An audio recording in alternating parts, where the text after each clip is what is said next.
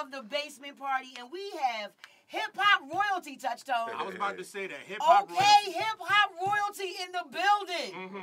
OMG. Hey.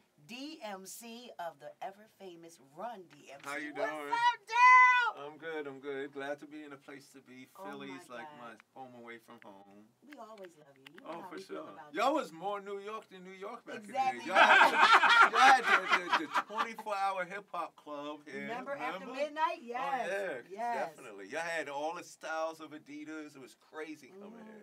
This is the city that got you your Adidas deal, remember Oh, for that? sure. Yeah. Y'all helped them up They in helped them there. up and they Adidas saw it. saw it. And the Next rest thing you was know, history. everything was stripes. Yeah. Yep. Oh, for real. For real, 3 for stripes real. for life. So, Yeah. since you here, did you get a cheesesteak yet? No, I haven't had the cheesesteak yet. Oh, Not come yet. on. But, Wait, here's the question. whoa. Who's the best one? Because it's not Oh, Gino's now and you it's start- not the other place. No, it's There's not a them. third. Okay. There's a No, new no, place. no, we You're got. going to We start got. an argument now. Yeah, You're we gonna got- start an But let's argument. start it because I want to know. I saw Where Man we gonna take versus them, Touch? Food. We gotta take him to the hood to get him a good one. Yeah, we got to take you in the hood and get you a real good That's one. for the real good ones. Yeah, Max's? Okay. That's what I heard. That's what I heard. I said you're going to start an argument. You're Uh-huh. here because you're an author. Yes, I'm an author. You I wrote a book. book. Yeah, I wrote a book. 10 ways not to commit suicide. Because we don't want people to commit suicide. No, you don't. Yeah. And I wrote the book because... Yeah, tell them why. Because I know the story, so tell them why. Yeah, I wrote the book because, I struggled with depression and substance abuse and suicidal thoughts. With that being said, I wrote the book because I want people to know whatever it is that they're battling against, whatever it is, you have the power to defeat and beat whatever it is. I know that's right. And it came about the book came about from a simple reason because for the last 10 years, Run has been on TV with his successful reality TV shows. Yeah, we all know. So there was 2 questions that I would always get: why you ain't on Run's house, and what's up with you? Right. And I would just politely ask. I would just politely answer. I just got out of rehab. I just got out of therapy. I found out at age 35 that I was adopted. I remember that. I remember that. Yes. And people would go, what? This and that. They would start asking me questions. And when I would finish explaining to them what I was going through, they would go, well, could you come talk to my daughter? She's 7 years old, and we just let her know that she was adopted. Yo, could you come talk to the foster kids? Yo, DMC, could you come talk to my dad? He's an alcoholic. He don't want to go to therapy. But do could you come know talk to your my life moms? and your lessons have helped so many So people? many That's the people. beauty of you sharing your story. Yeah, I didn't realize You know, that. no disrespect to Run and Rev Run and the reality shows. I'm not a big fan of any of that. But what you did after that reality check and finding out where you really came from, and finding out that you couldn't deal with certain things, like when you went through losing your voice and it depressed you so much that you actually contemplated on taking your life. Yes, I didn't. What you Because don't think understand, about it. what you don't understand is no one would imagine that DMC of Run-DMC is depressed. And like, what do you have to be depressed about? Right. That's You're what Run-DMC, everybody dude. said. Like, Exactly. and they just don't understand. So that shows the common person, no matter what level of life they're living, what they're doing for a living, what everyone. Level of success. Yeah, no matter what level of success. Yeah, what we do is still have irrelevant. problems. Yes, exactly. And that was the whole thing. Everybody was so focused on the mighty king of rock, but the mighty king of rock is a normal person just like all of you. Put on your I'm shoes a one at a normal time, just like everybody and else. What happened to me, once I went to therapy, I realized what happened to me. When I first got into hip-hop was safe for me because, remember, you know this, there was no album covers and videos in the beginning. That's so right. I could make all these records with Run and not be seen. Exactly. You know, I can't. It was just us in the studio. Exactly. Right? And then you put the record out. It was the John 45 or the 33 with the logo of the label. I played y'all cassettes before we even got to press it. Remember all of that? I remember. I'm from the after the 8-track era. Exactly. Remember that? But what had happened was my creativity was coming. I was a kid. I went to Catholic school my whole life. I was a great student, by the way, always on the honor roll. But my whole inspiration for creativity came from comic books. Because, back in the late 70s, all the educators were saying this. don't let the kids read comic books. They need to dumbs read them the down, tape. exactly Yeah, they right. need to read the I remember textbooks that. and know, but they overlook the fact that because I was reading every day, I was reading comic books every day. Every day. So I was an excellent student. So comic books also taught me something about life, especially Marvel comic books. Because Marvel comic books had superheroes really in New York. Right. DC was cool. Batman is cool. Superman, Wonder Woman. But Gotham and Metropolis was fictional.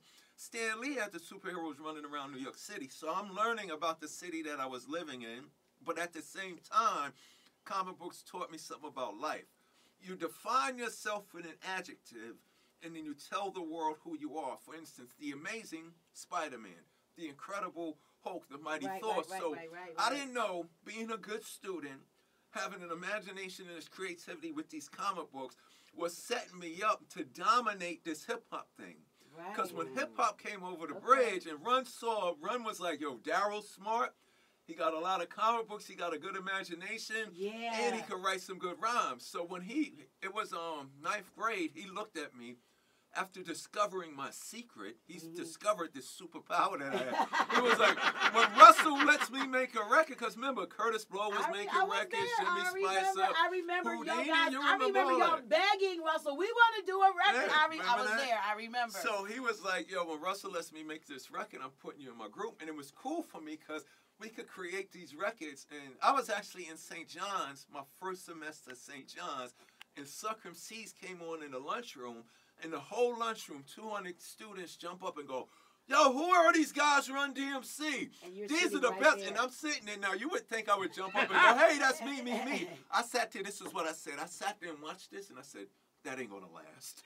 Yeah. But look what happened. So I had got away. How many years later? Yeah, I know. 30-some-odd years later. So I got away from creating for the sake of creating.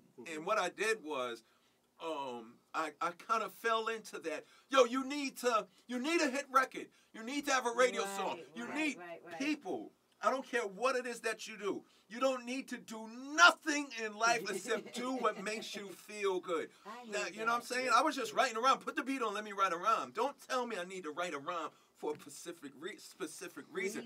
But what got me depressed was I did it.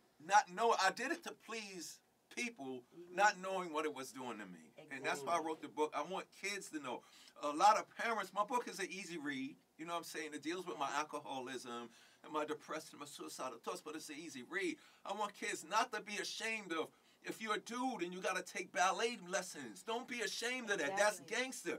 If you're a ballet dancer, you know what I'm saying? You get to hold Misty up and spin on the stage at Carnegie Hall in Russia. Yes. Guitar lessons, violin lessons, piano lessons. Do what you want love, do. right. It does. And I'm holding a comic book. Please read this. That's issue number 1 of the DMC universe. And while you're here in Philadelphia, you're going to stop by the library. I'm going to the library to give it to the kids for the holidays. Yes. And it's still that same, I guess, confidence we can say. Yeah, it's just confidence in who you are. Exactly. You know how that's what hip hop is about. It is. It's swag. I like breakdancing. I like DJing. Exactly. You know, Touch Tone, he's a DJ.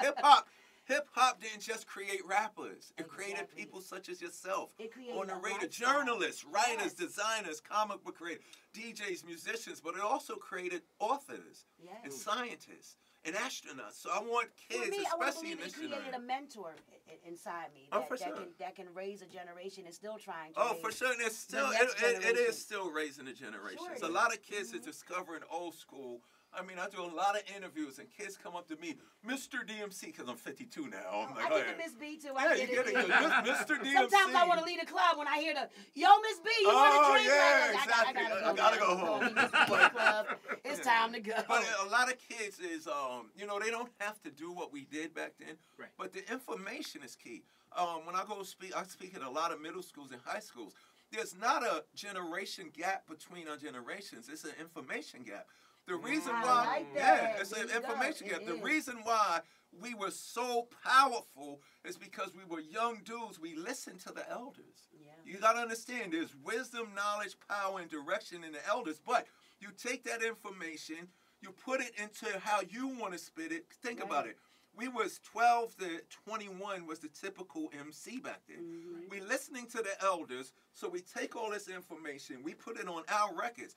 So from 21 to 2 years old, these young boys and girls were hearing all of this elder information. Right. So a kid that's 9 years old hearing me at 18 spit that, when he or she is 12 years old, he or she is highly developed. There's not a dumbing down with this music. Exactly. It's all about the communication.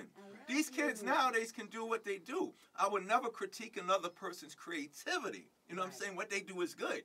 But I feel that what I've been doing for 35 years is better. See, that's the thing in hip hop. We gotta, you know what I'm saying? I gotta go do that. They gotta do those, and together we can rise. Daryl Mack is in the building. Brother, thank you so much. you. First of all, from friend to friend, it's so Thank good you. to see you. Thank You you. look so good. No, I feel good. I feel good. I'm You just look having like you fun. feel good. And I love what you're I doing, promise man. you this: when you do your next old school show, I'll come and do a set for you.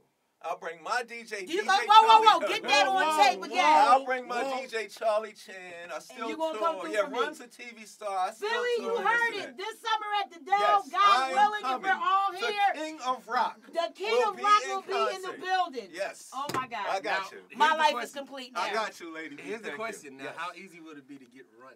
Well, that's Now, that's another story. That's a whole nother That's story. another You know that's Exactly. where I'm from. But you know, maybe we could twist, Yeah. maybe twist his arm. Twist his Right, You know, right. leg. Twist the cloth a little bit. Yeah, twist Yeah, the we might have to claw. go visit Hit him him with at the the crib, Bible. you know what Yeah, I'm hit him with the saying? Bible. Yeah. Pop Yeah. one of these comic books or something. We're going to do Right. something. The Bible says it's better to give Thanks than for even receive. saying that, man. I hope Oh, we can thank make that you. a dream come true. Yeah, and, no you know, problem. if not, it was such a pleasure to see you It's today. good to see you, and I'll be I back. miss your I'll be face, back. man. Yeah, you come back anytime. will. Open door policy. Thank you, thank you. Wow. Philly The King rocks. of Rock. Philly rocks. Daryl Mack. Oh my God, in the building. Yep. Huh, now that's what you call a basement party moment right there, Touch. Mm-hmm. Life doesn't get any better. Sure enough, don't. Back to the party.